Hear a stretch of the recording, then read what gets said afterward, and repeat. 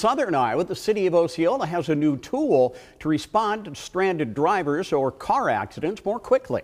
KCCI's Cynthia Fodor went to Clark County today to see how it works. Meet Rescue 33, a custom-built truck ready to respond quickly to accidents on snowy roads this weekend. This truck on a four-wheel drive chassis is the first out the door to the scene of an accident. Built to run to the rescue when other vehicles are in trouble. This one is a huge tool in our toolbox that gets us places that we weren't getting before and a lot faster. Osceola Fire Chief Byron Jimerson helped design 33 to go where the big fire engines cannot, across medians on the interstate if there's a pileup, or deeper down into ditches when a car swerves off the road.